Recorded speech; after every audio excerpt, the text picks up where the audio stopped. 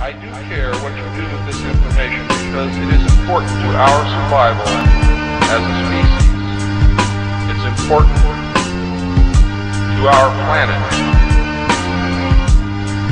It is important for the world. Good evening. You're listening to the Hour of the Time. I'm William Cooper. Once again, folks, make sure that you have pen and paper by your side because, once again, we're going to talk about something that you need to know and something that also some people are going to find extremely controversial. Be that as it may, we're still going to talk about it. I'm tired. We took the dogs up on top of the mountain today to run and play in the deep snow and got stuck twice, and that's with a four-wheel drive vehicle. It was a lot of fun, and I worked my tail off getting out of there.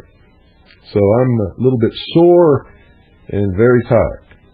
So I hope they'll take that into consideration if I make some mistakes tonight. We're going to be discussing British Israelism, known in this country as Christian identity. It is a racist doctrine that proclaims a master race, descended from the house of David, actually farther back than that. They claim that they are the descendants of Seth, and that everybody else in the world are the descendants of Cain. And if you ain't one of them, you ain't nothing. You ain't nobody, and they don't want you around. Simple as that. They're racist in everything that they do and say, although if you ask them about it, they will tell you that they are racialist. And that they really don't have any objections to other races, they just don't want to live with them. And I'm here to tell you that's the biggest bunch of BS you ever heard in your life. If these people ever came to a position of real power, by real power I mean control, they would destroy anyone who doesn't believe as they believe, who doesn't look like they look, and isn't of their race. Now, I'm not just whistling Dixie here, folks. I've studied these people for a long time. I didn't even really know they existed until I started doing my radio broadcast. And all of a sudden I started getting pamphlets and books and letters of congratulations from these people who all thought for some reason that because I opposed the tyranny of those who would destroy this country, that I was somehow one of them. And when they found out that I was not, that I was part Native American, and that I was married to a Chinese woman, I got baskets full and bushels full and big boxes full of the most vicious, vile, despicable, uncouth hate mail that I ever imagined anyone could ever get in their entire life, or that ever existed. I just simply did not know that this type of thing was going on. And they even attacked my wife and children for no reason at all other than they are who they are. And so I thought, gee, I better find out who these people are really quick because they're dangerous. They want to destroy my children simply because they're not pure Aryan. Now that made me very angry, and it makes a lot of other people angry also. They claim that they are the true Israelites. Now this is the strangest claim I've ever heard in my life, ladies and gentlemen, because I've never met one of these people who speaks Hebrew, who actually celebrates the actual Hebrew holidays that the Israelites practiced. They can't read Hebrew. And they mistranslate all the time. Of course, they mistranslate in their favor. But nevertheless, they mistranslate all the time. They'll take somebody else's translation and twist the meaning to mean what they want it to mean because they don't really understand the original Hebrew. They are descendants of Northern Europeans. Now, this is really easy to research, folks. Anybody can do it. You can go back and research the records of the Roman Empire when they went into Northern Europe, when they met the Celts and the Picts and the Gauls and the Teutonic tribes of Germany. These were not Hebrews, ladies and gentlemen. They were not the descendants of Hebrews at all. These were wild men. And I mean wild in every sense of the word. They went into battle stark naked, covered with clay. The Picts were famous for that. I could go on and on and on. They were steeped in nature worship. None of the original religious aspect of the Hebrews came into play with any of these tribes whatsoever. Another strange claim by these people, the British Israelites, is that they are the original progenitors, so to speak, the creators of civilization. Yet in the Middle East, in Africa, and in Asia, there were great civilizations that existed long before these people ever even learned to put a loincloth on, much less become civilized. Their answer to that is that they descended from those Eastern and Middle Eastern civilizations, and that they arrived in Northern Europe by some great circuitous route of migration. That doesn't wash either, ladies and gentlemen. If you study these people, you'll find that they most probably came, and I'm talking about the Northern Europeans, they most probably, according to scientists, but you can't really trust them either. You see, they say the American Indians came to North America across a land bridge from Siberia, and they're really Mongols who changed over a period of time and became North American Indians. What we call Indians, they're not Indians at all, they're just North Americans.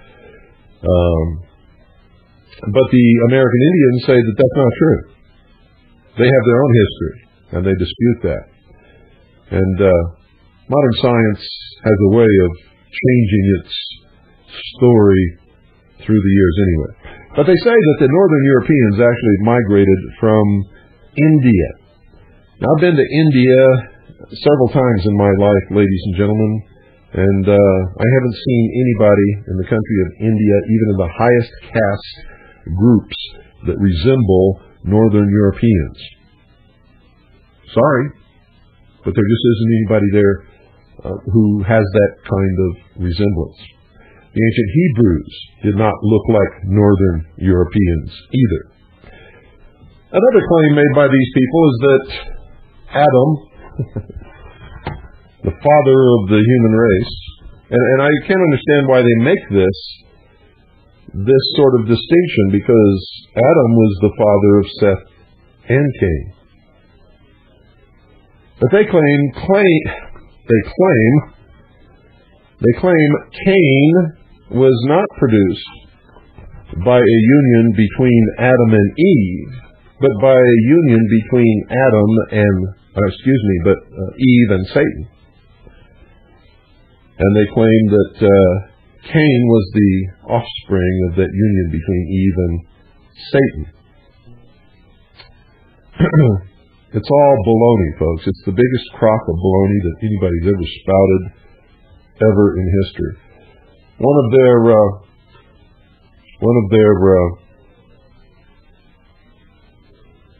explanations of this is that the true son of Adam was white, and that Adam actually means blood in the cheeks. When you research that word, you'll find that that's not what it means at all.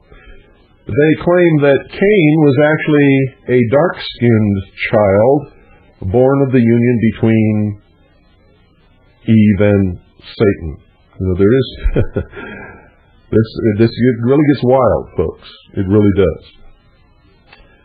And when you research this name of Adam, you find that it means no such thing. It does not mean blood in the cheeks. And it comes from a long line of myths that existed long before the Bible was ever written, or the Jews became a nation, or the Hebrews became a nation known as Israel. And I'm just going to read to you a couple of short paragraphs from the Holy Grail by Malcolm Godwin, who himself is a British Israelist, but he tells the truth. And so that's what we're interested in this broadcast. He says, and I quote, "So far we have examined the historical bloodlines, but the blood which courses through the veins of the Grail myth carries with it the hint of something far more dangerous and powerful, like some dark magical ingredient which runs far deeper in ancient tunnels of the collective unconscious. We briefly glimpse the dark spring tides under the moon and the quickening of life. At the time when the Grail legends first appeared, it was generally accepted that the blood women spilled at the moon was responsible for new birth. They didn't know the biological functioning of the sexual organs or the process of the creation of a fetus in the womb. They had no idea at that time. So they believed that the blood women spilled at the moon, or their menstrual period, was responsible for new birth. Here's what he says about that. Blood which was retained in the womb was believed to coagulate into a child. Even Aristotle claimed that human life is a coagulum of menstrual blood, while the Roman Pliny, author of the Encyclopedic Natural History, insisted that it formed the material substance of generation. This curious notion was still taught in European medical schools only 200 years ago, ladies and gentlemen. Far earlier, the ancient Mesopotamian goddess Ninhursag was said to have created humankind out of clay mixed with her, quote, blood of life, end quote. The Jews, the Muslims, and the Christians borrowed this and similar creation myths to form their own. Now listen to this carefully. Remember, this person is a British Israelist. And he says, quote, even the name Adam can be traced to the feminine Adama, A-D-A-M-A-H, meaning bloody clay. So there you have it. And when you trace it back yourself, you'll find the same thing. It does not mean blood in the cheeks. Never did mean blood in the cheeks. Cannot mean blood in the cheeks.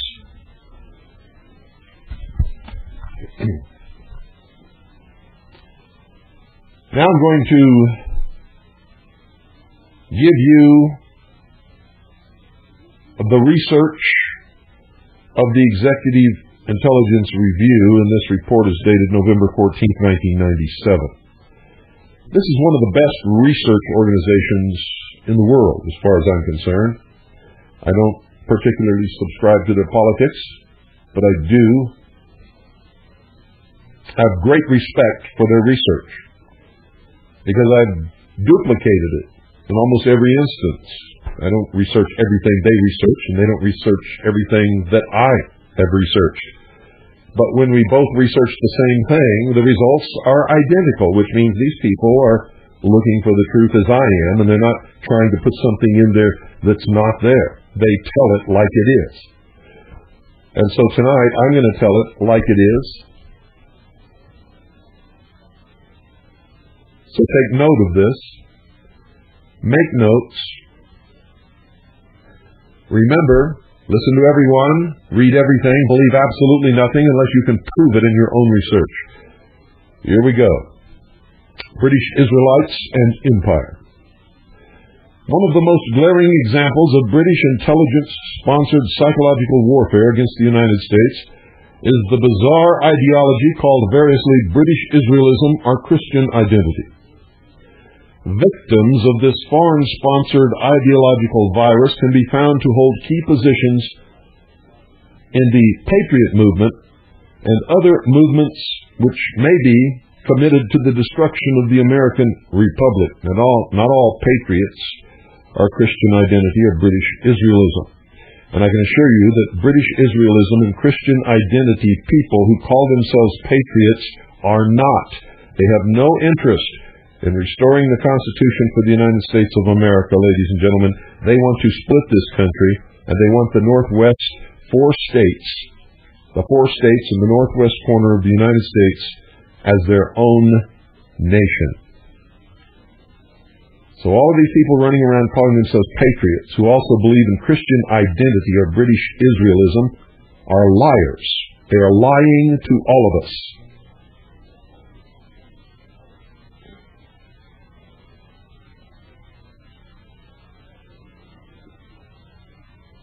They have been linked, ladies and gentlemen, to the terrorist bombing of the Alfred P. Murrah Federal Building in Oklahoma City in 1995. There are many links to that bombing at a city in eastern Oklahoma called Elohim City, which is a Christian identity British Israelist community.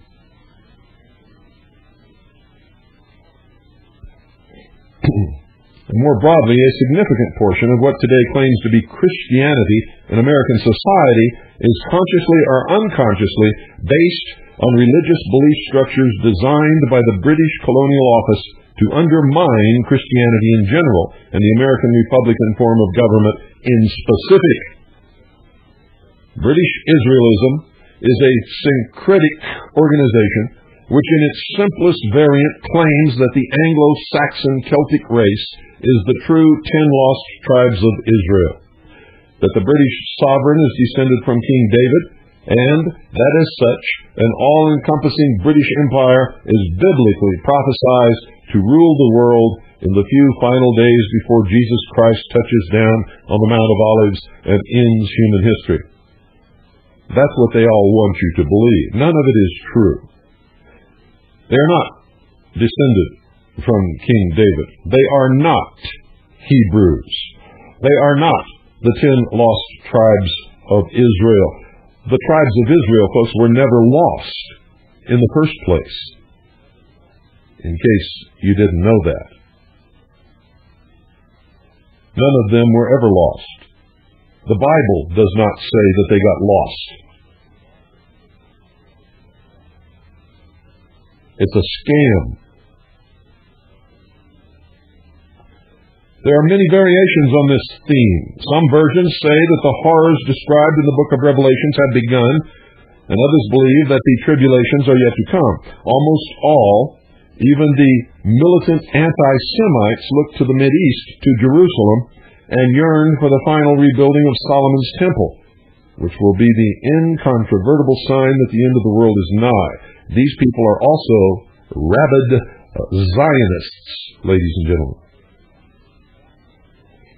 The roots of British Israelism are obscure, but some trace it to the late Elizabethan period in England, a time which coincided with the consolidation of the Church of England and the beginnings of Britain's maritime empire, as well as the creation of a full-time secret intelligence service. It's also the time, ladies and gentlemen, when the Royal House of England had to come up with some legitimate reason to oppose the Vatican and the Pope and pronounce their Anglican Church the real and only true church. And remember, there was no need for an Anglican Church until Henry VIII wanted to get a divorce, and the Pope said no. And that was the beginning of all of this. You see, all of a sudden, King Henry VIII told the Pope to go stick it where the sun don't shine, and he divorced his wife anyway under the Anglican Church. And you all know the story of the opposition in England and what happened to them. And then the British monarchy had to justify all of their actions, and that's when all of a sudden, right then and there, they became descended from the house of David and possessed the only really divine right to rule. Now, how did this happen? Well, folks, sometime in the near future, they're going to say that they've uncovered historical evidence that Christ did not really die upon the cross, that he fathered children with Mary, Magdalene. Those children, along with Joseph of Arimathea, Mary Magdalene, and the children and the bones of Jesus Christ were taken from the Middle East to the British Isles and blah, blah, blah, blah, blah. Under the throne of England there is a stone which they claim is Jacob's pillar. And anyway, let me continue with this report. It might take 2 nights to cover this because there's a lot to talk about here. Remember, it's all baloney. None of it is true. One person who is reputed to have contributed to the early development of the British Israel ideology is John Dee, a fellow of Trinity College and advisor to Queen Elizabeth, who openly practiced black magic and prophecy. He was among the first to talk of England as an empire. Also, Sir Francis Drake, Elizabeth's favorite pirate, was notoriously partial to describing the fledgling empire of England as Israel and the New Jerusalem. You see, folks, if they can use these terms and convince the rabble, that's you, in case you didn't know that, the socialists call you the masses, if they can convince you that it's all true and you believe in the Bible, then you have to bow down to these people and let them rule you. You see, one of the first mind control operations. The beginning of the 17th century saw the rise of hundreds of cults across Europe.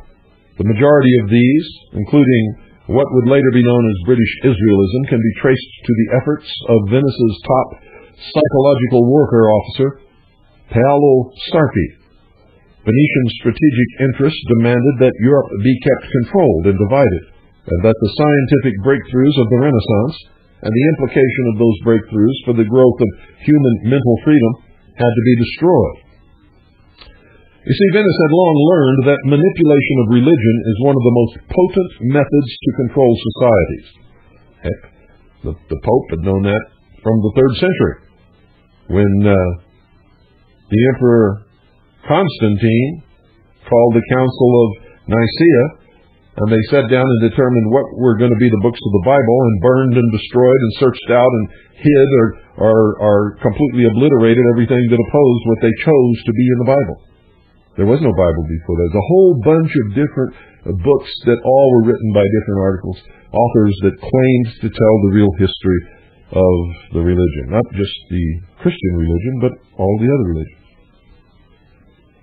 And the Pope, over the years, combined the early teachings of Christ, the teachings of the early church, with all of the different pagan religions to create what is known today as modern Christianity.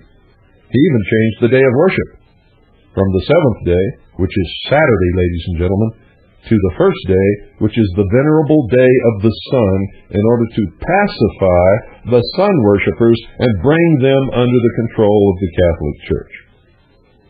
Don't think so? Well, get your head out of the books that are written by those who want you to believe in them and start studying the real history of the world, and you'll find out that it's really true. Heck, the Pope even changed the 10 Commandments, which Moses claimed were handed down to him from God. Now that's pretty arrogant, don't you think? Now, I'm not anti-Catholic. I'm just pro-truth. I don't care which religion you worship, as long as you do it in the light of truth. And if you choose to worship a mixture of truth and lies, or all truth, or something in between all of that, I don't care. But all you're ever going to get from me on this broadcast is the truth. I'll fight and die for your right to worship at whatever altar, whatever God you choose. Because that's the only way I know I can have the freedom to worship at the altar and worship my God when and how I choose. You see, if I take your right away from you, I've also taken it from myself. But I've also learned over the years, ladies and gentlemen, that to live in a lie is to live a life already dead. And there is no such thing as choosing the lesser of two evils. Evil is evil. And if you choose evil, whether it's lesser or greater, you are living an evil life. I choose truth. And I hope you do too.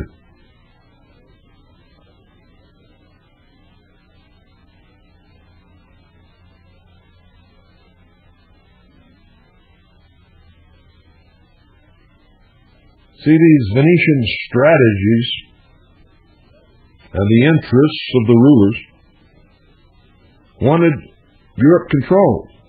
And they wanted the population divided amongst, or against, I should say, itself, just like today. And they foster and promote things that will divide people against each other. They didn't want the scientific breakthroughs of the Renaissance. And any of the implications of those breakthroughs for the growth of human mental freedom to flourish, they had to be destroyed. These things were dangerous to those who ruled. Just like this broadcast is dangerous to those who rule today. What you're hearing on this broadcast, what you always hear on this broadcast, is the reason why William Jefferson Clinton, President of the United States of America, called me the most dangerous radio host in America. If you don't believe that, check around. Rush Limbaugh read it. It was written in a White House memo. Rush Limbaugh got a copy of it, read it on the air, right after the Oklahoma City bombing, in an effort to demonize me and vindicate himself. But whatever the reason, it was the greatest feather in my cap ever. It's a great compliment to me to have been so honored.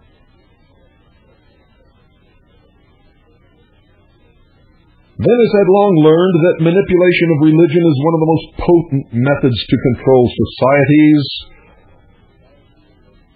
The Roman Empire knew it, used it. It's being used against you today, ladies and gentlemen.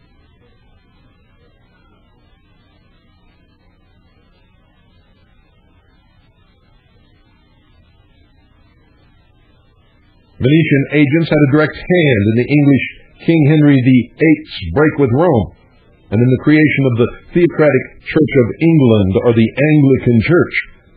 Venice, you see, was crucial to the transformation of Martin Luther's ill-formed movement into a Europe-wide Protestant schism, and Venice was equally pivotal in shaping the Vatican's countermeasures, thus ensuring decades of religious warfare. Martin Luther, whether you realize it or not, used the seal of the Rose and Cross on his correspondence. He was a member of the secret mystery religion known as the Rosicrucian. Within this Venetian onslaught, Paolo Sarpi's particular specialty was science. One of the greatest dangers to the oligarchical world outlook had arisen in the mid-15th century when Nicolaus of Cusa, in effect, founded modern science and threatened to sweep away the mental straitjacket of Aristotelianism.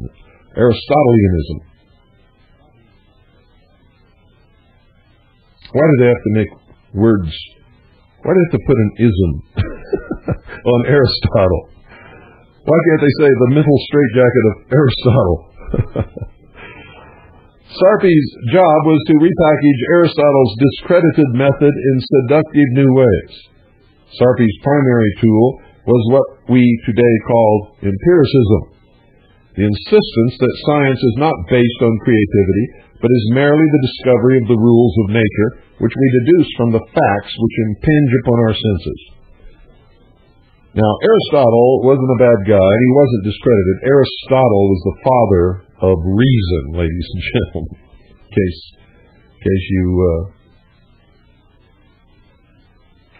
you believe what the EIR said right there.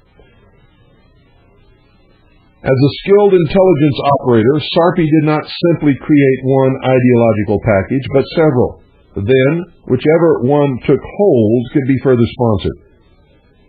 Some cult variants were designed to appeal to scientists and had little to say about religion. Others were openly religious.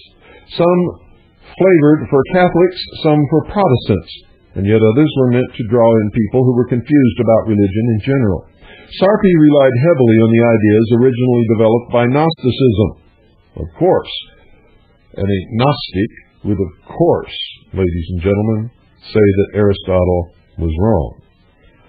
Gnosticism was a cult of obscure Eastern origin which held that the universe, including the deity itself, was absolutely divided into spirit and the filthy degeneration of spirit called matter. A key belief of the Gnostics was that transcendence from the world of matter was dependent on secret knowledge. Gnosis means knowledge, which was attainable only by an elite of the sect who had achieved purity and had become born again out of the evil flesh. In other words, the hierarchy of the adepts known as the Illuminati. In the 11th and 12th centuries, Europe had seen large-scale Gnostic heresies, notably the Cathari, or pure ones, and their violent suppression. This Gnostic secret knowledge ideology is what Sarpi and his two famous collaborators, Galileo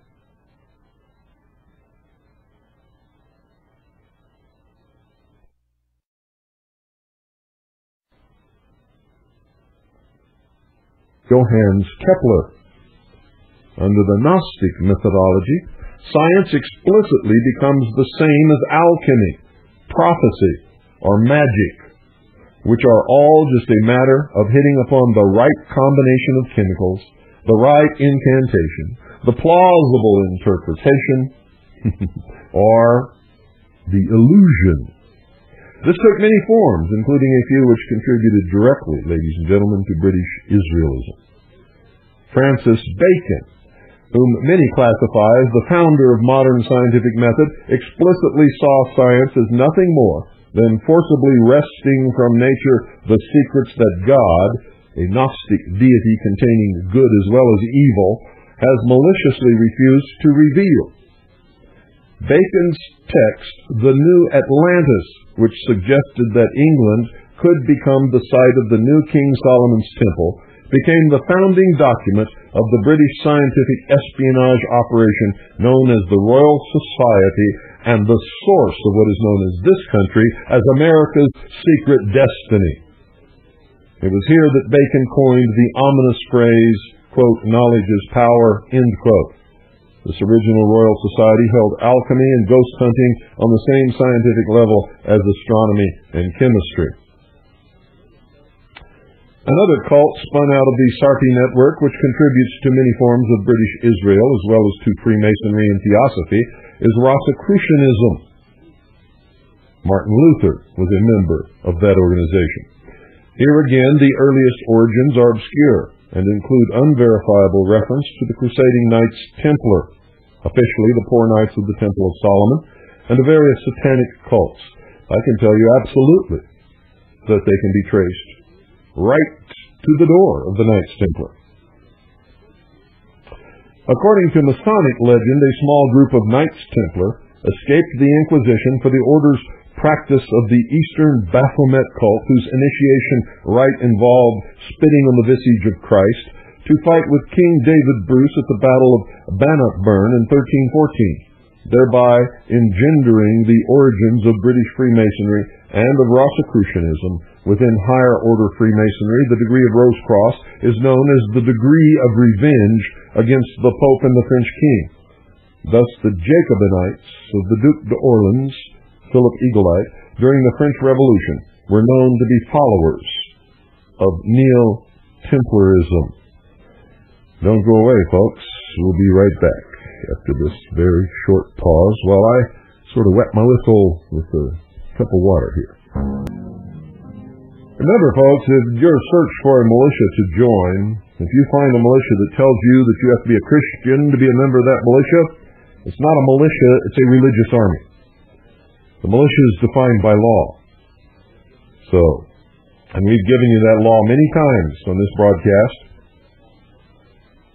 If you want to see it again, go to our website, harvest-trust.org. It's all there. Just go down to the thing that says militia on our home page, click it, the militia page will come up and you'll have hours and hours of stuff to read and do there. Places to go, things to look at. And I hope you do. I hope you've all been to our webpage at least once. You should visit as many times as you possibly can. I mean, you could literally stay on our web page for weeks and not see and explore everything. That's how big it is. That's how good it is. It's a place for people who want to discover the truth. And here's the name again. All you need is http://harvest-trust.org. Head on out. Take a look at it. See what you think. And then leave a message on our Voices page, which is a forum where you can talk to other people who visit the webpage all across this country. Let me see here. Where was I? Shall endeavor to find my place. Here it is. Notwithstanding their primordial roots, the Rosicrucians' strict adherence to a system of esoteric secret knowledge made them grist for Sarpi's Gnostic mill. One of the few solid pieces of evidence we have about Rosicrucianism is that it was popularized in the early 17th century by a book by German theologian Johann Valentin Andrea titled Fama Fraternitatis. That's Fama Fraternitatis. Andrea's book described the fictional activities of one Christian Rosenkreutz, who after studying the magical theories of the East, returned to found a new society.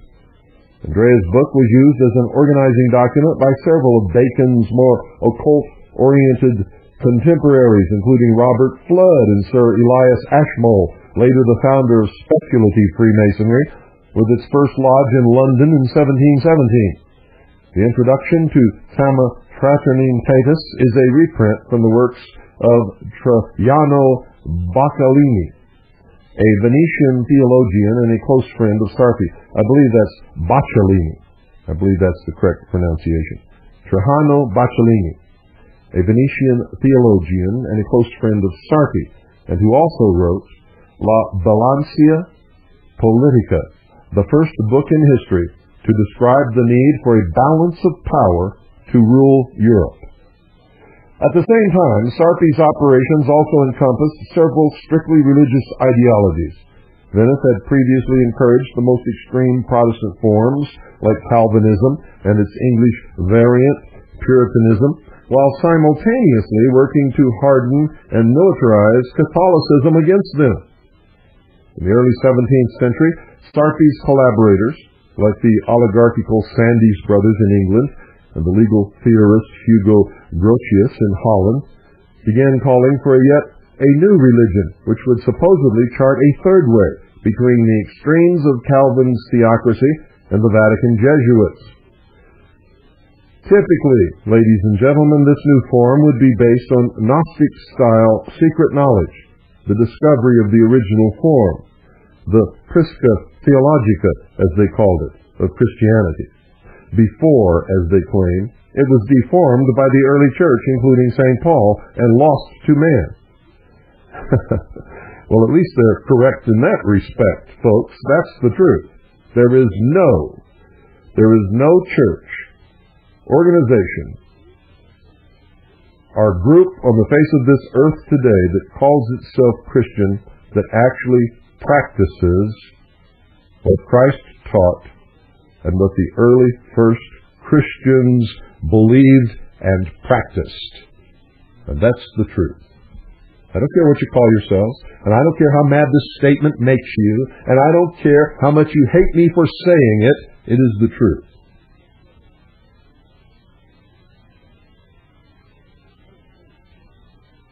I was amazed because I was baptized in the Southern Baptist Church in Midwest City, Oklahoma, when I was, 13 years old, I believe. And I believed what they taught me and read the Bible and thought that it was all the way it was supposed to be. And I had been around to other churches, had been to many other religions, as a matter of fact, In my travels with my father as a boy, he was an Air Force officer, and for most of my boyhood, we lived in foreign countries. And so I got a good exposure to most of the religions of the world. I can remember when we lived in the Azores Islands, which are Portuguese. The maid used to take us on Sunday to the Catholic Church. And so I was exposed to these things. It wasn't until I really began researching the history of the world, and believe me, folks, I did not want to find what I found. I was not looking to prove myself or my religion wrong. Not at that time. Today I'm looking for the truth. I don't care what gets proven wrong, because I've learned that most of us live our entire lives in a complete fantasy, in a complete deception of lies and manipulations without even knowing it, never looking to see if it's true or not. Most of us belong to the church we belong to simply because our parents did, or as a young and impressionable age we were proselytized or recruited into it. And usually when we're recruited into it, we're not told the truth. We find that out sometime later. Very few people who belong to any church in this world today ever set out to study all the different religions and churches and theosophy and theology and mystical, or I should say mysticism, in order to find out which one is really telling the truth and which one is really the right one for them to belong to. It doesn't happen. Whatever church they end up in becomes the only right church with the only correct dogma and the only right message and the only path to heaven. Everybody else is going to hell. Isn't that the way it works? Isn't that the way it works, ladies and gentlemen? And of course, every preacher and every member of his church can pick Bible passages out of context to support whatever it is that they say is right. Without fail, they can all do that.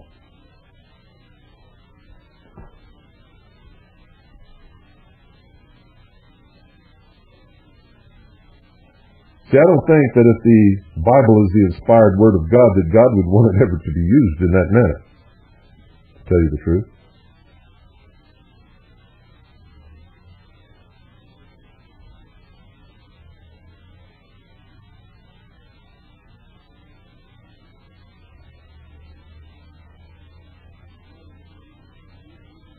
The writer Edwin Sandys even stated that this new religion should be an amalgamation of the Church of England, plus the kind of Catholicism then practiced in places like Venice.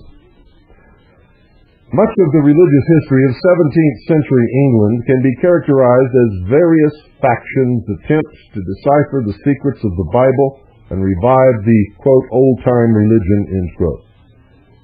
Indeed, much of the original theology of such modern groups as the Quakers, the Pietists, and the Unitarians derives from these debates.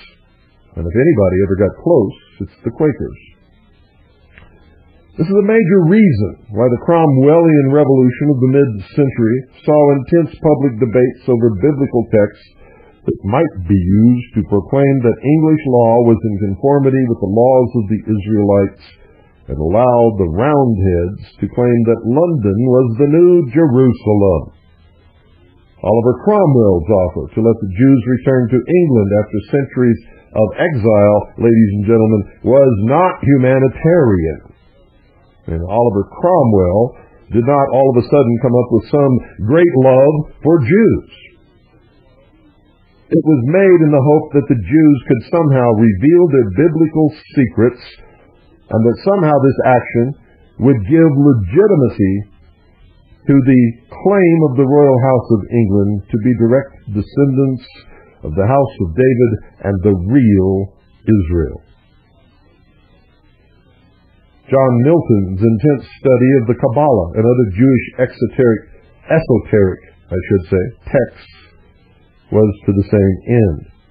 And the Kabbalah, ladies and gentlemen, has become the basic tenet of the secret religion of all of the so-called secret fraternal orders and secret societies of the world.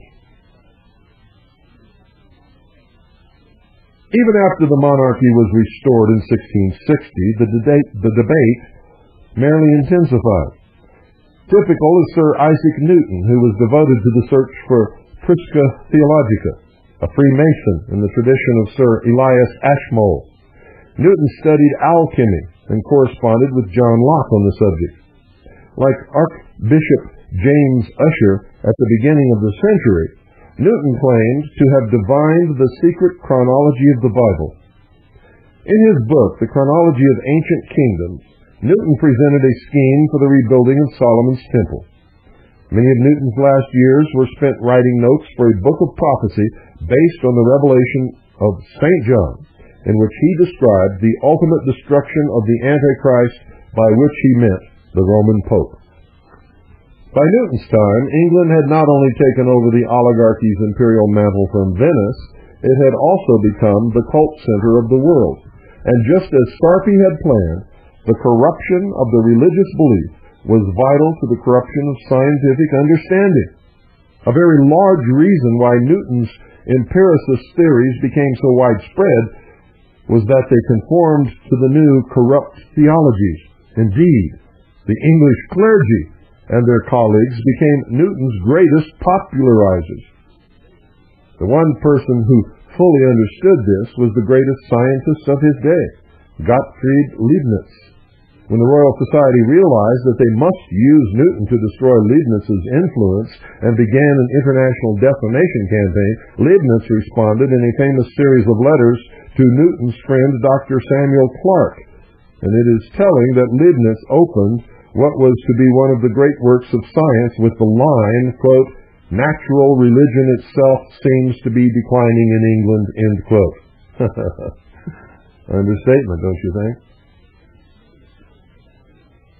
There are millions of Americans, ladies and gentlemen, who are now involved in Pentecostal, charismatic, and millennialist religious activity, including some who may be reading this right now. Having good feelings about those activities is not enough. That can be pure salesmanship. Simply knowing that your group is involved in good works is not enough. The New Testament warns against that kind of thinking. There are a lot of wolves in sheep's clothing these days, demanding that you look beneath the surface and find out what are the core beliefs of your congregation. You may be shocked to find that your co-religionists have ideas which make it impossible for them to understand any kind of real research on this issue. Ask your minister or your priest or your friends and find out. Start a fight and do it intentionally, because that's how the truth comes out. Very quickly, you will see some lies flung out in defense. The single most important test is what your congregation believes about man being in the image of God. This point is often taken for granted because the Scripture tells us that God made man and woman in His image, and therefore, if you believe Scripture, you believe that. Not so. There's a lot of Protestant denominations that believe that Adam and Eve were made in the image of God, but that this image was hopelessly tarnished after their fall. Therefore, some say only the saved are truly in the image of God, and the rest of humanity are second-class souls.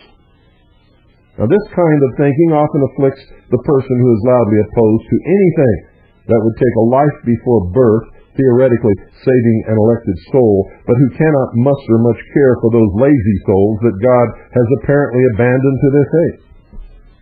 And another important clue to what your congregation really believes can be found in their understanding of the role of reason in the worship of God. For instance, many people who call themselves fundamentalists become quite agitated at the mention of Philo, the Jewish philosopher of Alexandria, of the church father Augustine, the best-selling apocalyptics Hal Lindsey and John Walvoord have both written tracts against Philo because the Platonic philosopher proved that any attempt at scriptural prophecy was a narcissistic and impious attempt to make God conform to man's schedule. Scripture, said Philo, was a metaphor. And I've said it many times on this broadcast. It's true. Subject to a deepening interpretation as man grows in understanding. Augustine usually gets a blast for subscribing to Philo on this and related points. But what really perturbs the apocalyptics is Philo's and Augustine's absolute insistence that worship can never be irrational. As Philo beautifully puts it, God insists that his worshipers offer him only the first fruits. And for man, says Philo, that first fruits to be offered must be our creative reason. That's a sidebar written by Michael Minnesina.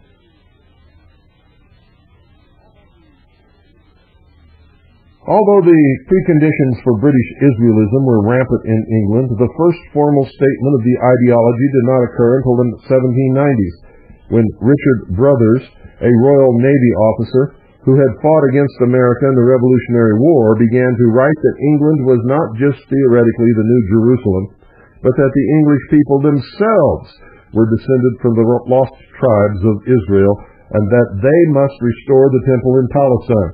Now you see how it's transcended here? First, the British people were just the British people. Then all of a sudden, when Henry VIII could not get a divorce, he broke from the Catholic Church and had to have a reason why his church could exist and was superior to the Pope. That reason was that the monarchy was descended from the house of David, and that England was, ladies and gentlemen, the actual 10 lost tribes of Israel, and London was the New Jerusalem. None of it true. Later, a British sea captain says that it is the English people themselves. Never mind that there was never any lost tribes of Israel. They can all be accounted for. Every one of them, folks. And he said that they must restore the temple in Palestine. The time for such theory was not ripe. And Brothers was suspected of being a radical and was ultimately confined to an insane asylum. But his philosophy is exactly what has been adopted. And now it's not just the English people, ladies and gentlemen. It is the Aryan race, comprising all the Anglo-Aryan peoples of the Northern European continent, and all of those descended from those people who occupy the North American continent in the United States of America and Canada. So it's gone through 3 stages. But we're only at the second stage here in what we're studying. Oh, I bet there's some angry people out there. I bet they're really just seething. They don't like me. One night, ladies and gentlemen, here's my lineage. I'm English, Scotch, Irish, Native American. My wife is Chinese. My children are English, Scotch, Irish, Native American, and Chinese. Okay? I'm not Jewish. I'm not Hebrew. Never claimed to be. There's nobody in my family tree that we can find who is Hebrew or Jewish whatsoever. If I were, I would be just as proud of that as I am of being Native American, English, Scotch, and Irish. And I would be just as proud that my children would have that blood in them, because people are just people, folks, until they're sucked into these scams and manipulations. And it's used to control them, and then they use it to control others, and then they become bad and evil people. You see? But one night, Pastor Pete Peters, one of the biggest leaders of the British Israelist movement in the United States and what's called a Christian identity, did a whole radio broadcast about how me and anyone else who criticized British Israelism in this country are Jews. And he even had a phone call from somebody who said that he had read my book, and in my book is a picture of my mother and father. He said, my mother and father look like Jews, therefore I must be a Jew and they're Jews. Well, my mother and father don't look like Jews. There is a stereotyped image of Jewry. Some Jews fit that a little or a lot. Most Jews look like everybody else walking down the street, and you wouldn't be able to tell them apart, no matter if you had a divining rod and a crystal ball. That's the truth.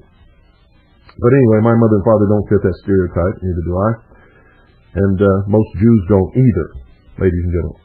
The point is that these people are just absolutely rabid in the methods that they use to pull anything out of thin air that will legitimize their position when they can't sit down and prove it with facts and argue it with reason. And so since I've been one of their greatest critics ever since I discovered who they were, when they sent me bushels and bushels of hate mail, threatening to kill me and my wife and my children, labeling me as a race traitor, saying my children were mongrels and that they were fourth-rate animal people, and what do they call them? Mud people. Called my children mud people, and said that they should be exterminated, and they had no intelligence whatsoever. And every time I see these people, I see their children. It's amazing that my daughter could read when she was 3 years old. She's 7 now and reads better than most high school graduates, college graduates, I meant to say, and I mean that sincerely. And when I see these people, their excuse for not having their children already brought up to that level is that they're not old enough. Good night, folks. I just can't do this anymore. We'll continue where I left off tomorrow night, and we'll see what happens then, okay? Don't you think this is interesting? God bless each and every single one of you. Don't miss tomorrow night's broadcast. We've got a lot more to cover. We just barely scratched the surface, folks. That's the truth. One of the claims by British Israelites is that they're being exterminated through forced marriage to mud people, meaning, of course, other races. I've never seen that, have you? You're listening to the Hour of the Time. I'm William Cooper. Today is January the 12th, 1998. And the world is not in good shape, ladies and gentlemen. This nation is not in good shape. You are very quickly losing your heritage, losing your liberties, your freedom. Your children are losing their opportunities that so many Americans died to hand down to their posterity, or so they thought. I want you to make good note of tonight's broadcast. It is a continuation of that which we did on Friday. This one will be the clarifying mixture, I suspect. And for those of you who don't understand any of it, if you're a Christian and you want to know the truth, just go to the New Testament and read only the words in red. Don't bother with any other word in the whole book. Read only the words in red, for they will lead you to the right path and to the gate, which is narrow. You see, everybody spends so much time allowing themselves, and when I say allowing, I mean it wholeheartedly, for it's the truth, allowing themselves to be grasped in the coils of deception. If you're a Christian, you know that the great deceiver, the great liar, the great manipulator is called Satan. If you want to know where Satan resides, if you want to know who he is, look around and see who is telling you all the lies. It's as simple as that. Who's lying to you, entrapping you, deceiving you, manipulating you, entrapping you, wrapping the coils of the serpent around you? And of course, if you're not a Christian, you're some other religion. The same thing applies, ladies and gentlemen, even if you don't believe in a Satan. Lies and deception and manipulation are wrong. Wrong, wrong, wrong. And the only people who practice those things are evil people. You see, they have to lie to you, deceive you, and manipulate you, because if they told you the truth, you would throw them into prison and lock them up forever.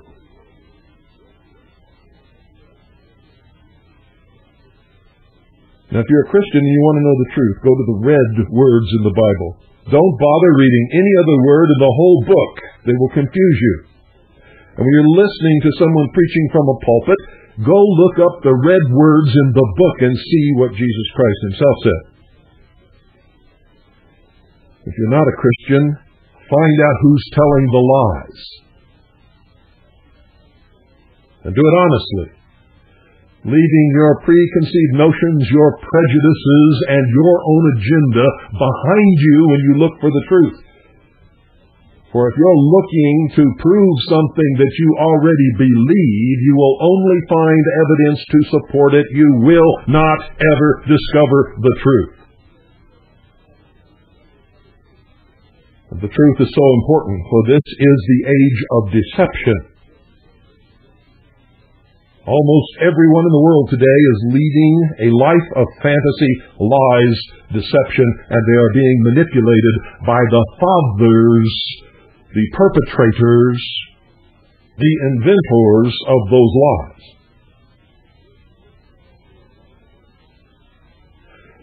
For instance, I really don't have to spend hours on this British Israelite master race, God's chosen people, all this other kind of stuff thing.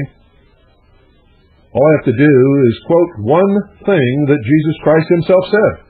For all of this is being manipulated in Christianity and Zionism. And it's all a lie.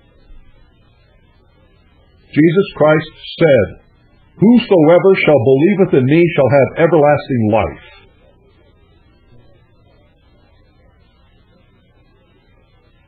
He didn't say anything about whosoever that belongs to the Anglo-Saxon Aryan race that believeth in me shall have everlasting life. He didn't say that.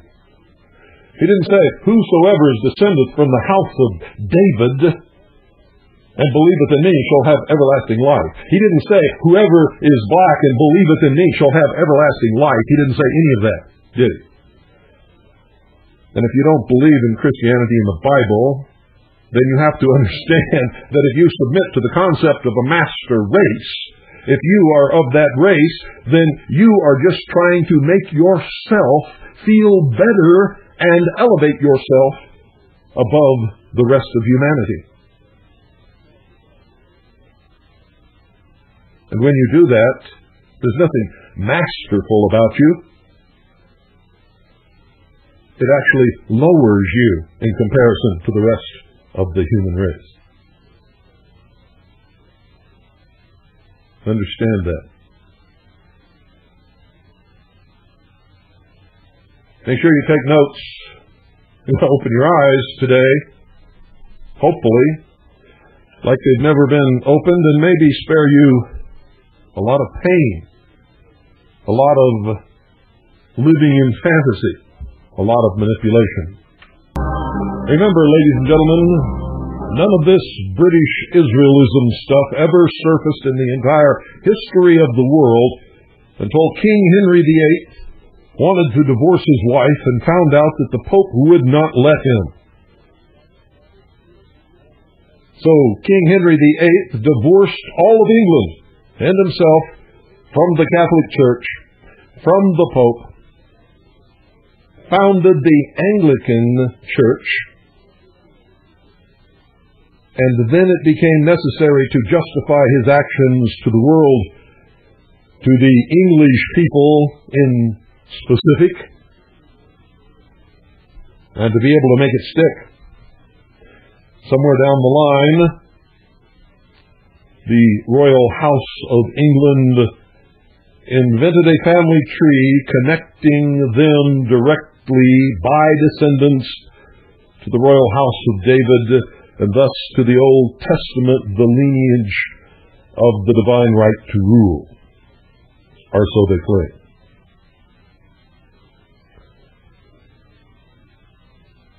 Later, they claimed that all of England, not just the royal house, but all of England, this came later, folks, it was not there in the beginning, all of England were the descendants of the 10 lost tribes of Israel, which according to the Bible were never lost at all, and are not lost today. And that London was the New Jerusalem. And then later, they extended that to the entire Anglo-Saxon race, cutting off the German peoples, claiming that the ancient Aryans were the enemies of the state of Israel, or the race of Israel, as they have come to make it. And then later, forgot all about that, and reabsorbed the Aryans, so now it's the Aryan Anglo-Saxon American people. Discounting the original Native Americans, of course. And we'll take off from there. Still, from the Strategic Studies of the Executive Intelligence Review, dated November the 14th, 1997. Although the preconditions for British Israelism were rampant in England, the first formal statement of the ideology did not occur until the 1790s, when Richard Brothers, a Royal Navy officer who had fought against America in the Revolutionary War, began to write that England was not just theoretically the New Jerusalem, but that the English people themselves were descended from the lost tribes of Israel, and that they must restore the temple in Palestine.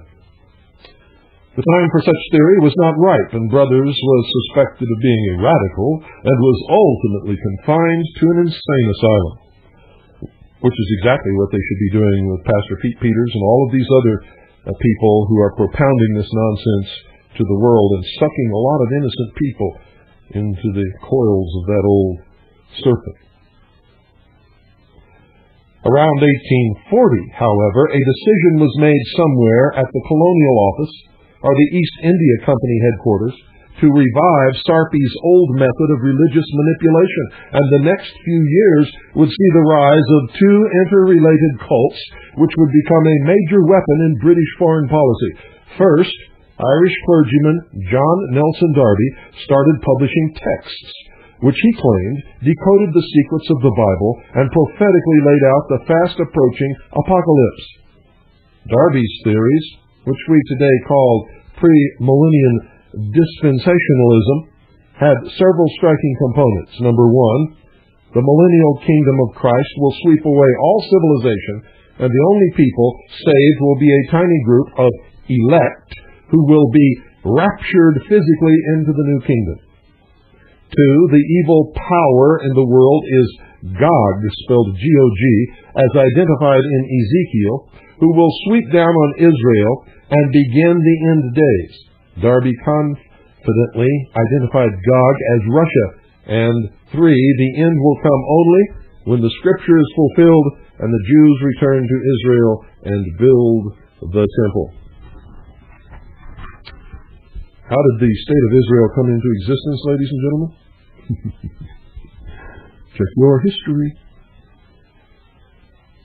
Almost simultaneously, one John Wilson picked up the theories of Richard Brothers and published Lectures on Our Israelitish Origin in 1840, claiming, also on the evidence of biblical secret knowledge, that the 10 tribes migrated to Europe after the destruction of the Second Temple, primarily turning into Christian Englishmen and Germans.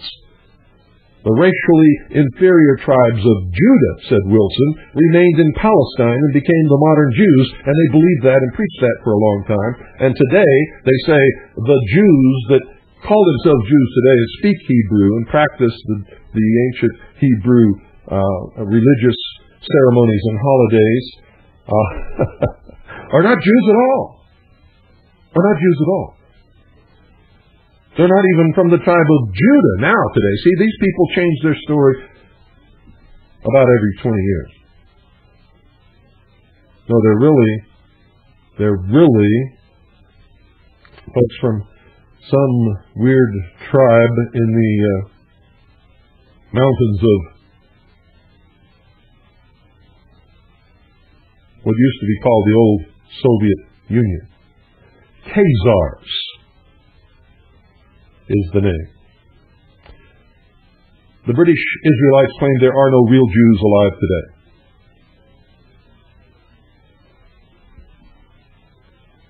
I know a lot of real Jews who find that extremely shocking. And they're not Khazars. They are the real descendants of the real Israelites and the real 10 tribes. They are of the race known as Shemites, or Semites, which include the Arab people also.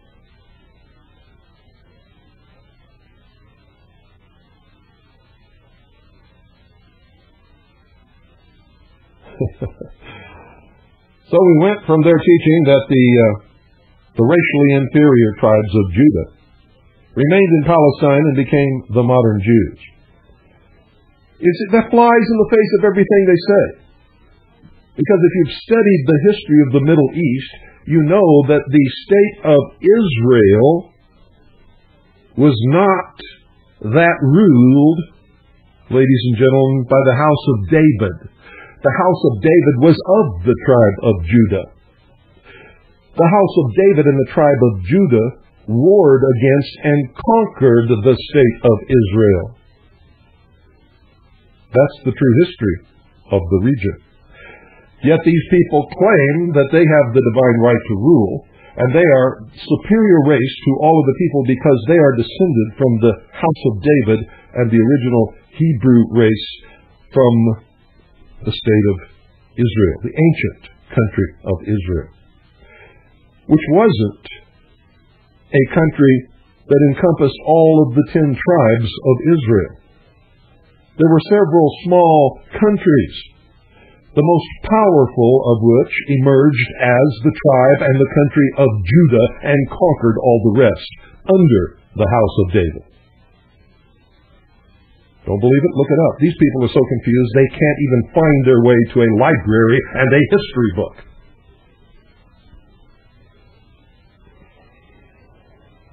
Both of these bizarre theories were sponsored by the British oligarchy because they exactly fit the Crown's policy requirements. Derby's identification of Russia would be crucial to drumming up support for the war against the country which the British would shortly provoke in the Crimea. Wilson's biblically sanctioned friendship with the Germans was also British policy. The fraud of the whole thing is exposed when slightly later British foreign policy turned against the Germans. Immediately, Wilson's organization was factionalized, and it was discovered by the winning faction that the Germans were actually, get this folks, the racial heirs of the Assyrians, the ancient enemy of Israel, and therefore the enemy of British Israel. The Germans, of course, have always claimed descendancy from what they call the Aryans of India.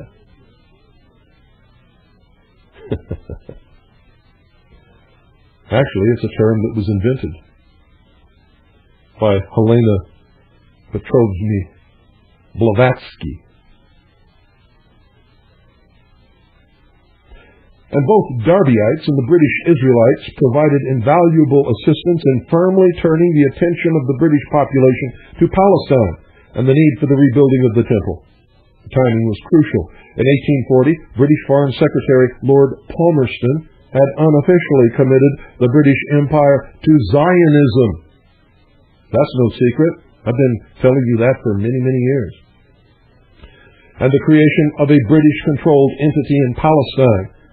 And that, folks, is the real secret to the creation of the state of Israel in the Middle East. On the one hand, Britain needed to ensure that the increasing chaos in the Ottoman Empire did not invite other great powers from developing influence there. On the other, it needed to protect the land routes to India and its growing colonial empire.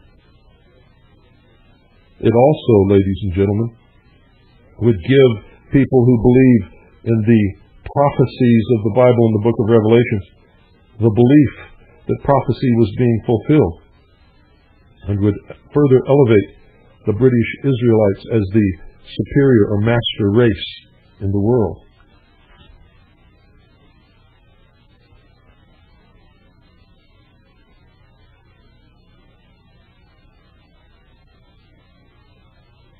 This became official policy in 1845, with a colonial office report proposing, quote, the establishment of a Jewish nation in Palestine as a protected state under the guardianship of Great Britain, end quote.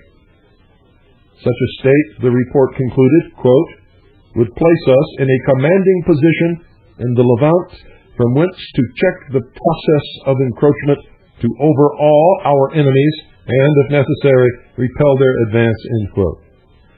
The Crown's case officer for this project was Anthony Ashley Cooper, the 7th Earl Shaftesbury, a pious oligarch who combined aspects of both the Derbyites and the British Israelites, cleaned them up for general consumption, and became the leading spokesman for a plan to resettle Jews back in Israel.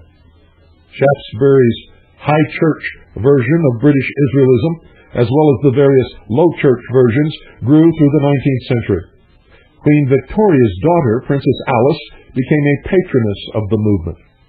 In 1862, the Prince of Wales and future King Edward VII made a tour of the Holy Land, the first English royal to set foot there since 1270. In 1865, Shaftesbury's efforts came to fruition with the founding of the Palestine Exploration Fund, known as PEF, under the official patronage of the Queen. The PEF brought together funding from the Rothschilds and the United Grand Lodge of Freemasons. There's those Freemasons again. Membership ranged from oligarchs to apocalyptic crazies. And again, religion made a brilliant cover for espionage and colonial manipulation.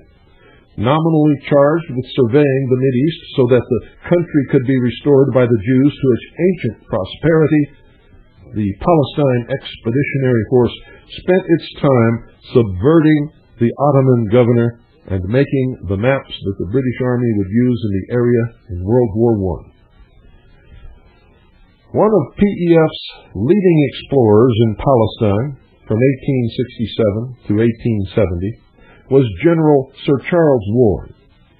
According to British author Stephen Knight, Warren, who had been Commissioner of London's Metropolitan Police and a Freemason,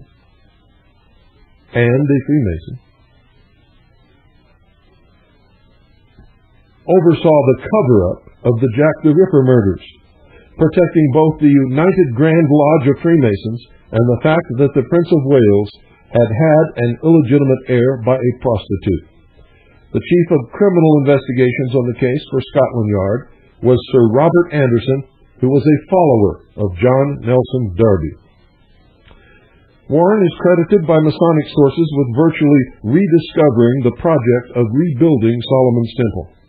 He founded the Quatuor Coronati Lodge 2076, which, under the guise of being the, quote, research lodge, end quote, within the United Grand Lodge of England, has been active to this day, collaborating with Zionists in attempts to create holy war in the Middle East by blowing up the Muslim shrine Haram al-Sharif on the Temple Mount in Jerusalem in order to rebuild Solomon's Temple. Ironically, when the Quatuor Coronati Lodge succeeded in taking over Theosophy, it spun off the Hermetic Order of the Golden Dawn, run by the satanic SIS officer Aleister Crowley, who was a major influence upon the Thule Society that gave birth to Adolf Hitler's movement and much of the intercult belief structure of the Allgemeine SS. If you study the history of Nazi Germany, you'll find that it came right out of the occult lodges of the Thule Society and Freemasonry. In 1919, the 40-odd British Israelite organizations were consolidated into the British Israel World Federation, also known as BIWF, which today spans the British Empire and permeates the United States. The first patrons of the BIWF were the Marchioness of Hertford and Admiral Sir Richard Pearse. This consolidation followed two developments that were the work of British leaders who had been influenced by British Israelism. The first was the 1917 conquest of Palestine and entry into Jerusalem by Field Marshal Lord Allenby, which was intended to achieve a Palestinian mandate for the British Empire at the Versailles Peace Conference.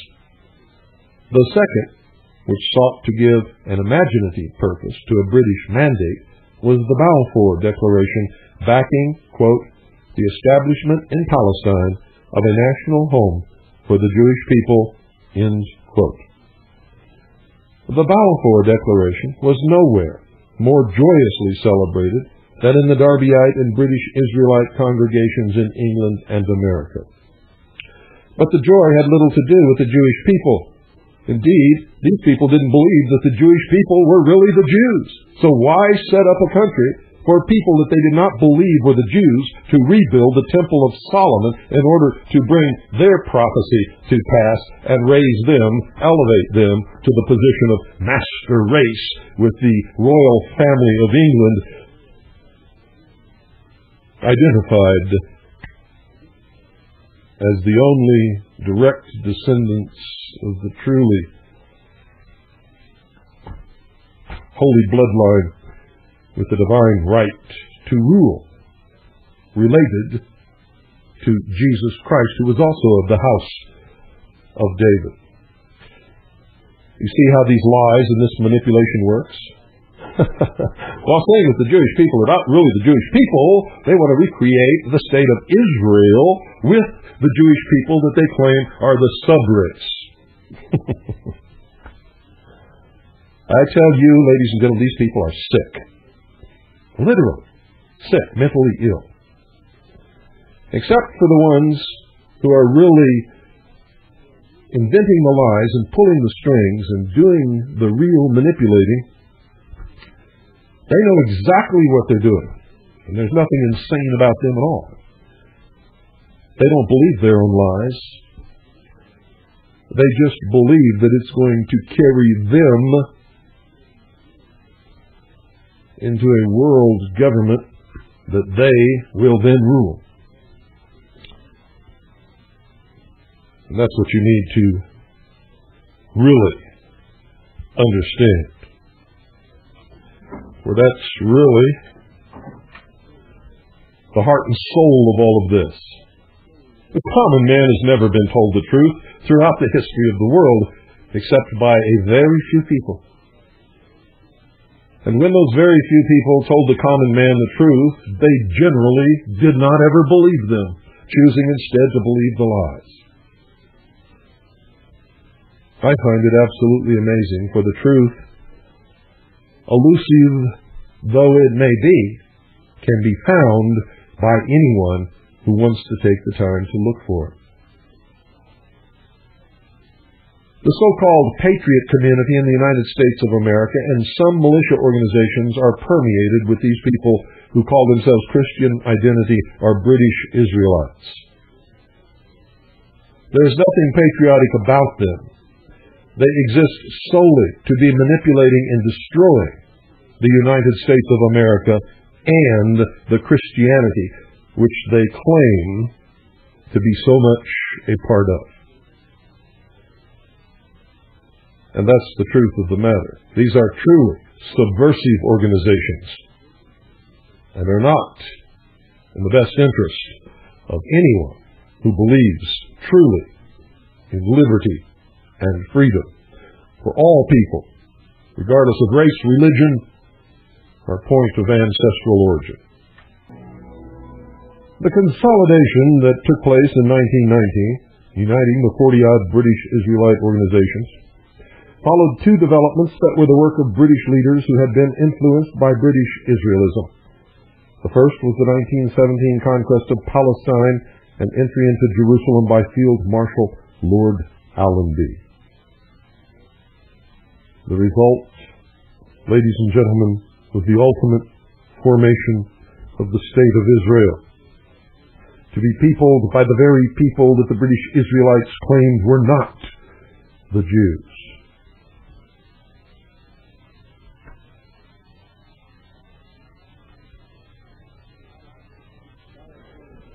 This Balfour Declaration, that was the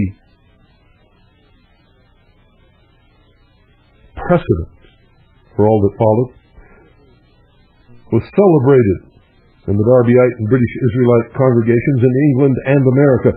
But the joy had little to do with the Jewish people, ladies and gentlemen. Indeed, they didn't even believe they were the Jewish people, but impostors, as they tell you today. Mud people, as they called them. Indeed, many of these celebrants were anti-Semites who would soon join the revived Ku Klux Klan. The issue was the final fulfillment of the biblical prophecy, and then the end of the world, these people say. And I tell you, that's not going to happen either, because that's not what Jesus Christ said.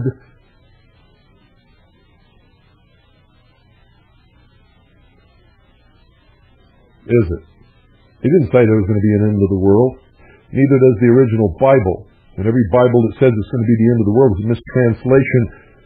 The original word in the Greek and the Hebrew means age. It will be the end of the age. Both British Israelism and Darby's prophetic apocalypticism were surprisingly welcome in America, since both contained a Gnostic core belief.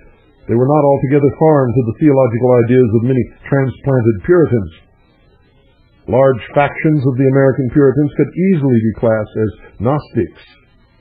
Some early Puritan settlers even came up with a version of Israelism and believed that Native Americans were among the lost tribes of Israel. You know that as the Mormon Church, or the Church of Jesus Christ of the Latter-day Saints. And again, folks, I don't care what religion you belong to. That's up to you, as long as you belong to it in the truth. As long as you know the truth and you choose to still believe it anyway, I'll fight and die for your right to worship at that altar. It only becomes bad when you, in believing your religion, try to foist your religion on the rest of us. Make us conform to your worldview. Try to make everyone who believes in liberty and freedom eat and drink and think and live and sleep and bow down to whoever you bow down to. That's wrong. And I don't care what religion it is that you belong to. I'm talking to everybody listening to this broadcast. Everybody. Live your life. Believe what you wish. Worship at whatever altar you wish. I will support that even unto death. I will not support your attempting to take away my liberties and freedom to invoke whatever your particular religion or belief believes should be my government or my life. That I will oppose also unto death.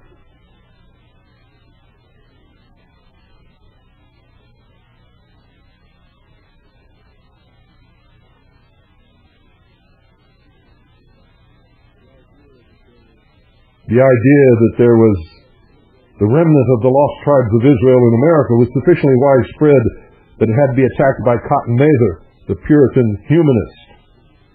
Right or wrong, this is the history of it. The continued effect of Puritan forms of Gnosticism and its use by Britain can be seen in the work of Jonathan Edwards, who started the first big wave of revivalism in the first half of the 18th century. After studying Locke's psychological doctrines, Edwards came up with his own theory of religious affections. The realization that rhetorically conjuring up horrific images of hellfire might have a dramatic effect on susceptible minds, his famous sermon, Sinners in the Hands of an Angry God, with images of the sinner's soul as a tiny spider held by a thread over a pit of everlasting torture, created a preaching format still used today. All of that emerged from a well-known classic known as Dante's Inferno. The concept of a hell where there is a perpetual fire burning the souls of sinners did not exist until that book was published. Edward's Great Awakening succeeded in creating mass hysteria in large parts of the Northeast, coming into direct conflict with American leaders like Benjamin Franklin and other followers of Cotton Mather, who wanted to fire up the population to build a nation. Edward's son-in-law was Aaron Burr, the murderer of Alexander Hamilton, who presided over the American chapter of the British Hellfire Club, the secret society devoted to the philosophy of Bernard de Mandeville, who argued against any interference by the state in private vices, no matter how satanic. And that is the identifying mark of an illuminist. It was Burr who saw that Edwards was made president of the House of Orange's Princeton University. Now, folks, neither Darbyism nor Israelism were very popular in themselves in America through the 19th century, although the British attempted unsuccessfully to capitalize on biblical prophecies about Russia, known as the evil Gog, to undermine Abraham Lincoln's Civil War alliance with Russia. Many of you know nothing about that. At the turn of the 20th century, coinciding with the British efforts to bring America into a strategic alliance, both premillennial dispensationalism and British Israelism began to expand. Most of you don't understand that England sided with the South during the Civil War, hoping to split the United States of America in half so that England could eventually reconquer this continent.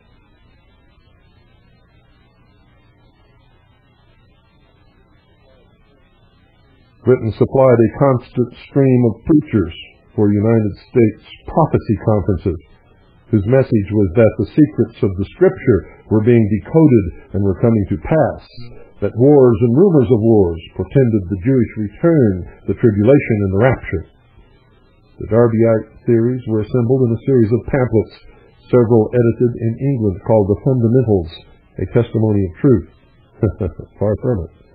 These pamphlets, which included the statement that although man was originally made in the image of God, he had lost that honor by Adam's sin, circulated in the millions in the United States. Indeed, the reason why many Protestant evangelicals and apocalyptics are called fundamentalists is that they adhered to the fundamentals described in these pamphlets. Meanwhile, British Israelism grew. The first American organization based on the writings of Edward Hines, the reigning British Israelite, was the 1879 Lost Israel Identification Society of Brooklyn, created by Joseph Wilde, the pastor of Brooklyn's Union Congregationalist Church. In 1883, C.A.L. Totten, who was a United States Army officer, wrote, "Palestine regained are the relation of our race to the race of Israel, the means toward the end." That writing was based on the work of Hine, who toured the Northeast for 4 years, starting in 1884. And a clue to its agenda is the end sentence of the subtitle, "The Means Toward the End." There were two American delegates to the 1919 founding of the BIWF in London, namely J.H. Allen and Portland, Oregon pastor Reuben Sawyer. The latter was a Darbyite who came to incorporate British Israel into his views. Sawyer was replaced as the United States representative to the BIWF by Howard Rand, a lawyer who ran for Attorney General of Massachusetts on the Prohibition Party ticket. In 1930, Rand founded the BIWF-affiliated Anglo-Saxon Federation of America, which soon had chapters all across the United States. There has been an intermingling of British Israelism with major Protestant evangelical denominations ever since that time. For example, Garner Ted Armstrong, the founder of the Worldwide Church of Christ, preached that the Anglo-Saxon Celtic race was the true Israelites and that the British sovereign was descended from King David. Upon his death, his church split between adherents of British Israelism and those who believed in, quote, the rapture, end quote. Likewise, Billy Graham, who founded the Evangelistic Association, got his first training from a British Israelite named Mordecai Ham. Graham rose to prominence after his revival meetings in Britain, where he became associated with such British Israelite influence notables as Lord Home of the Herschel. Graham's writings were published by the leading BIWF geopolitician Kenneth Hugh DeCourcy in his publication Religious Review. Although Graham seeks to keep it hidden, some of his closest advisors practice Kabbalistic biblical prophecy from the signs of the time. Another offshoot of British Israelism that has permeated the United States, posing a significant national security problem, and that is no exaggeration, is the Identity Church. It agrees that the Anglo-Saxon Celtic race is the true Israelites, but differs from the BIWF by proclaiming the Jews to be descended from Eve's mating with the serpent in the Garden of Eden.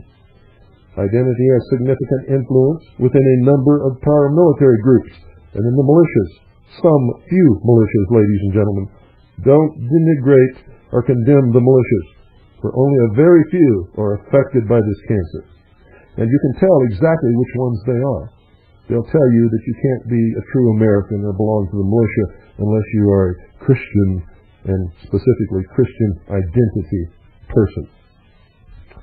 So they're not hard to pinpoint. That makes them not militias, but religious armies.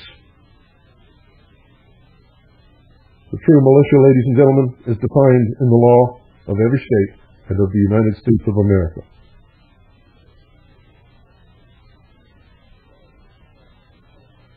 There are an awful lot of so-called patriots, however, who are Christian identity British Israelites. These people also believe that Hitler was right, and that Hitler's Third Reich was the promise, and should have been allowed to come about. Hitler's one of their big heroes, and they include the Aryan race, as does the modern British Israelite movement anyway, and in England, even after having said that they were not part of the original 10 tribes of Israel, but were the Assyrian enemies of the tribes of Israel, and now they are once again of the tribes of Israel. You see, it's all convenient. Too convenient. This Christian identity also has significant influence, ladies and gentlemen, with factions within the United States intelligence community, the Central Intelligence Agency, and military units such as the Special Forces, one famous member of which was Lieutenant Colonel James Bo Gritz, who is one of the biggest Trojan horses that exists in this country today. This influence of British Israel upon paramilitary and patriot organizations in the United States is long-standing. William Pellet, who founded the Silver Shirts in imitation of the Nazi Sturmabteilung, or SA, in the 1930s, was one such case. Others include Reverend Gerald L.K. Smith, who created the American Destiny Foundation, and then formed the paramilitary California Anti-Communist League. Reverend Wesley Smith, who founded two paramilitary groups, the California Rangers and the Christian Defense League. Lieutenant Colonel William Potter Gale, retired, who first worked with Swift's Defense League, then broke off to found the Posse Comitatus, and so forth.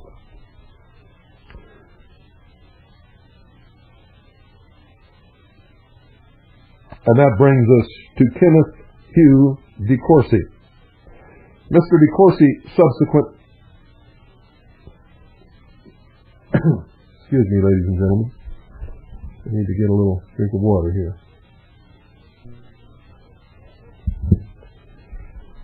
DeCourcy, a protege of British SIS Chief Sir Stuart Menzies, was born November 6th in 1909. He was the son of the claimant to the title of the 8th Duc de Grantmesnil, which is a dubious title of Anglo-Norman origin, nonetheless given credence as an honorary by Debrett's peerage.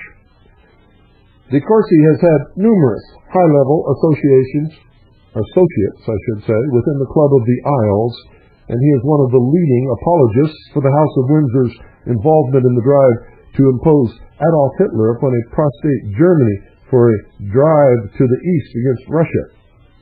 Among his Club of the Isles friends who were involved in the project were His Royal Highness George Duke of Kent, who was also a leader of the United Grand Lodge of England, and King Edward VIII, who was forced to abdicate because of his pro-Nazi views, when by 1936 a faction of the Club of the Isles had come to see Hitler as a dangerous Frankenstein monster. DeCourcy remained faithful to the Duke of Windsor, even after the Duke was known to have entered into negotiations with Hitler to be restored to the throne of England by the Wehrmacht. DeCourcy was very close to the evangelical Lord Home of the Hersel, who was with Prime Minister Neville Chamberlain at Munich. However, the egotist Kenneth Hugh DeCourcy made the mistake of placing some of his records on file at the Hoover Institution's archives, including a document he claims he wrote in Wormwood Scrubs Prison while serving a sentence there for financial fraud. This document concerns his own role in the escape of convicted Soviet spy and suspected British triple agent George Blake in October 1966. Some United States intelligence sources believe that Blake did more damage to United States interests than British triple agent H.A.R. Kim Philby, whom you've all heard of.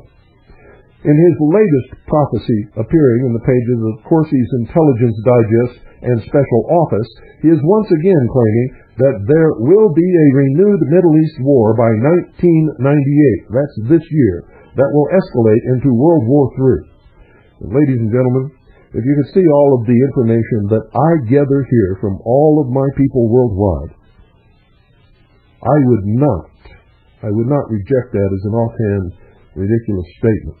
It's very possible, and it could actually occur.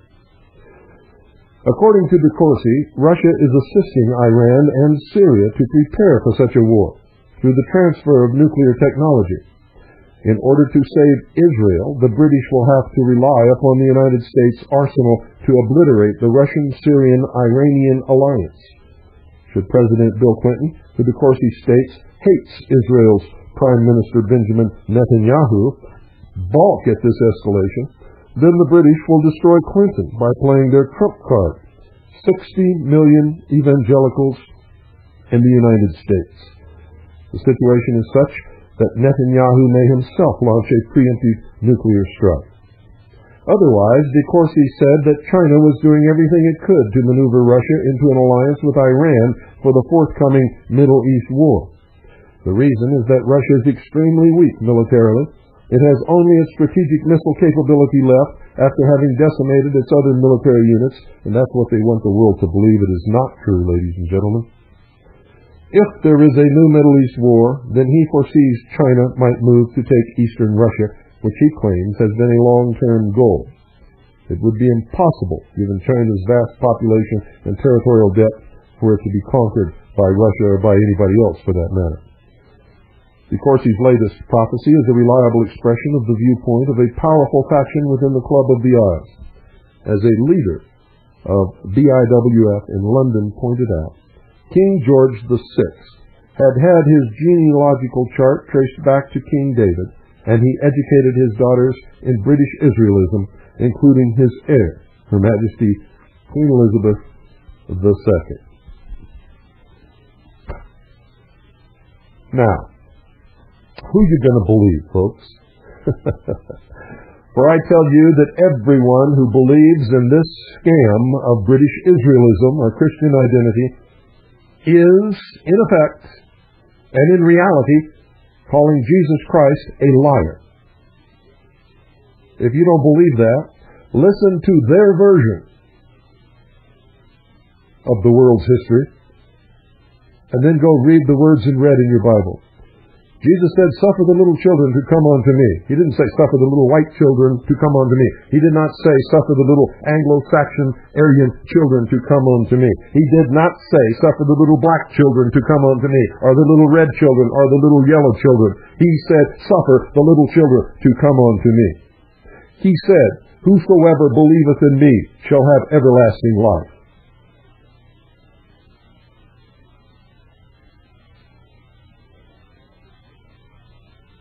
He said a lot of other things, ladies and gentlemen, all that say the same thing, that he was, if you're a Christian, and you must believe this if you're a Christian, he was the salvation of all humanity. He was the end of all pain and suffering. He was the standard around which all people, rich and poor, sick, healthy, lame, black, white, yellow, red, purple, green, I don't care, to end all of the wars and bring about God's kingdom on this earth. Anybody who tells you anything different from that is calling Jesus Christ a liar. If you don't believe me, you read his own words in red in the Holy Bible. If you don't believe in Christianity, or even in any other religion, the answer to the problems of the world is not the Mormon Church. It is not the Southern Baptist Church. It is not the Seventh-day Adventists. It is not the Presbyterians. It is not British Israelism. It is not atheism. It is simply to follow the teachings and the admonishments of the greatest men who have ever lived upon the face of this earth, one of which was Jesus Christ, who told us the truth, and we haven't listened yet.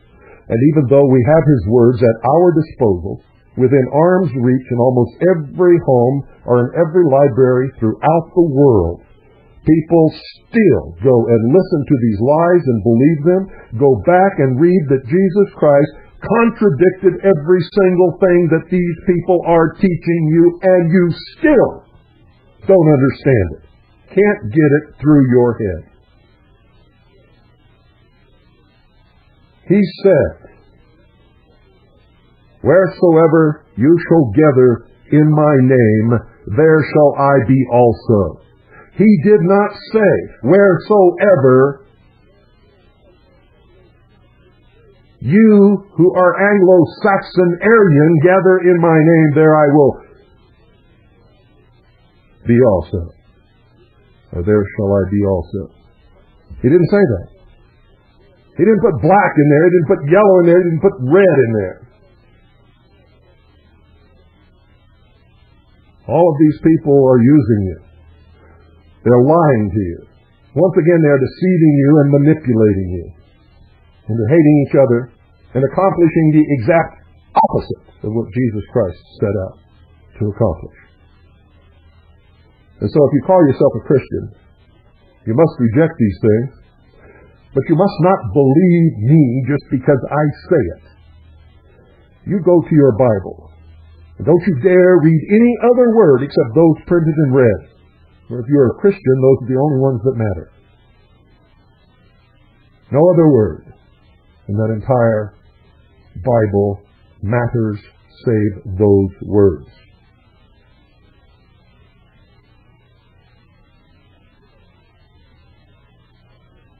Good night, ladies and gentlemen, and God bless each and every single one of you.